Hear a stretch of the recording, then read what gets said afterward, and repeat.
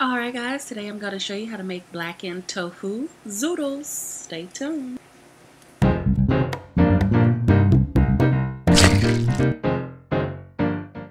So I have carrots here along with some zucchini and squash that I've spiralized. I have some chopped onions and green peppers along with some garlic here. I'm also going to add a little bit of Worcestershire rice vinegar and possibly some soy. I'm trying to cut back on sodium, so maybe.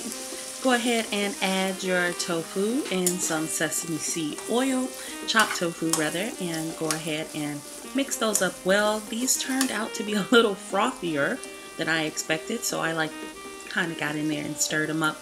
Go ahead and add your garlic along with a tablespoon of rice vinegar, and before you know it, these will blacken. They take no time. Add your chopped onions. At this point, you can add your soy sauce as well as your Worcestershire sauce. Go ahead and add your green peppers and mix those well. Before you add the zoodles, you might want to turn the heat down on these to a very low temperature. Go ahead and add your carrots along with your spiralized noodles and toss those well so that they get all of the flavor. I want these to be slightly crisp but not too crispy, so that's why I turn the heat down and toss well.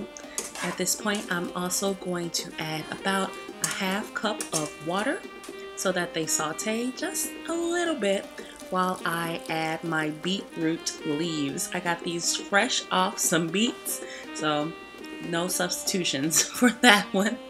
Go ahead and mix well and just get in there. Stir it up good. This smells so good. The aromas in your house are going to be amazing. Alright, I added some chopped green onions and a little bit of sesame seeds, and before you know it, you have a nice tasty dish with a hint of smokiness and a hint of sweet. Just go ahead and dig in. Alright guys, be sure to subscribe. Leave any comments you have below. I'd love to hear from you guys, and I'll see you guys next Thursday. Bye!